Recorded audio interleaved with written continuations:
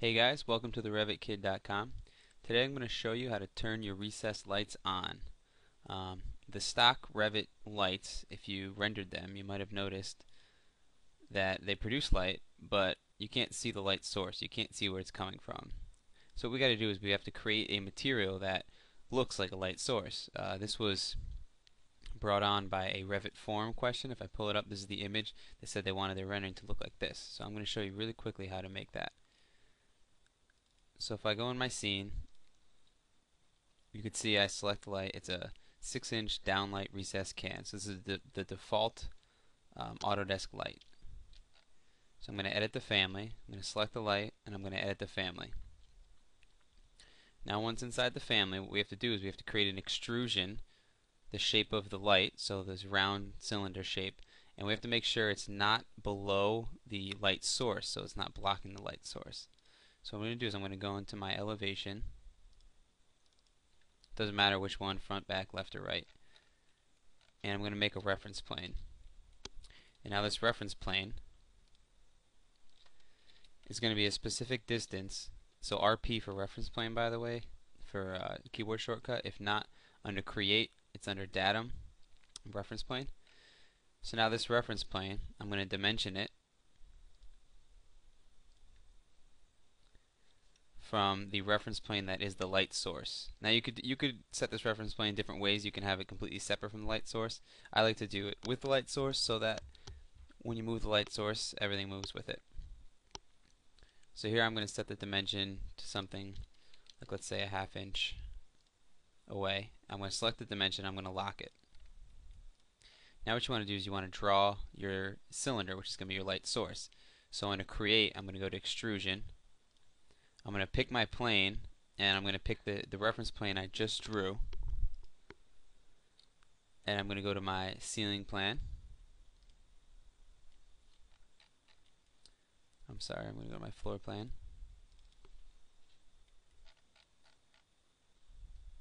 And I have to change the scale because you see it's all getting in the way.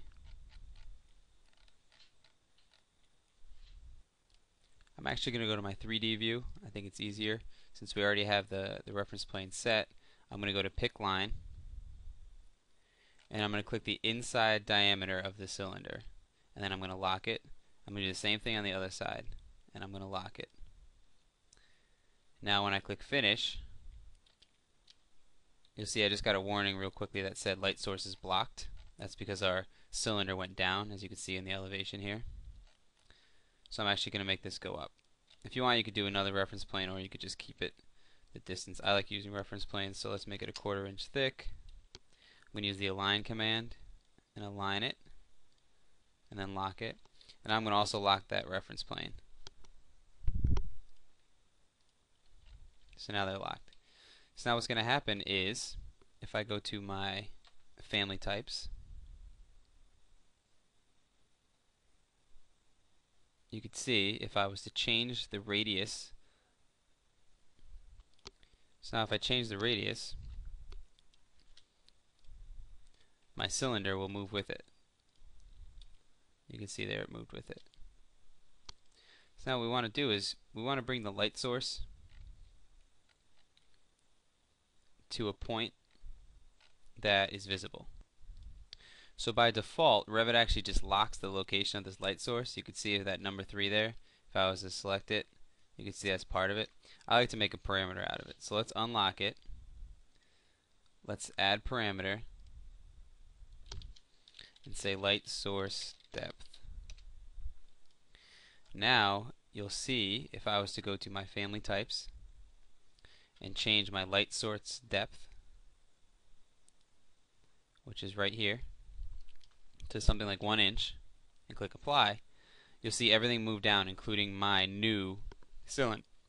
So let me bring back some of these parameters. I'm going to make it a 4-inch radius. I'm actually going to bring the light source depth even closer. I'm going to do something like a 1/2 inch, and you'll see it all move down. I'm going to click OK. Now the last thing we want to do is we want to apply a material to this new cylinder. So you can see I selected it there. So now we can create a parameter if you want for that material so that you can select it and change it later. I don't think it's necessary because I don't think you're going to be changing it later, but do what's best for you. So what I'm going to do is I'm going to create a new material. So I'm going to click Create New Material. I'm going to rename it Light Source On. It's probably not a good name actually. Let's say Recessed. Let's try and rename this. Recessed Can Glass On. Something a little more descriptive. Now if we go to Appearance, and on the top right here there's that little Replace This Asset button. You want to click there, and if you just search for the term light and go down to our glass in our appearance library, you can see there's a light bulb on. There's different options, there's different colors. I'm just going to use light bulb on. So I'm going to replace that with light bulb on.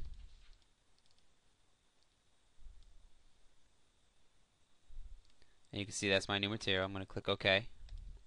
Now I'm going to load this back into the family. I'm going to overwrite. And now if you'll remember, here is our original image. Now I'm going to run through and I'm going to render this image again. So let me click render and I'll be right back. Okay, so I'm back, the rendering's done, and you can see we've got our lights on, which is pretty cool. So if I was to save this to the project, I'll click between the two.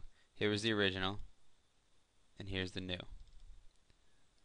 So you can see right away it adds a bunch of life to your renderings, and I hope this helps you.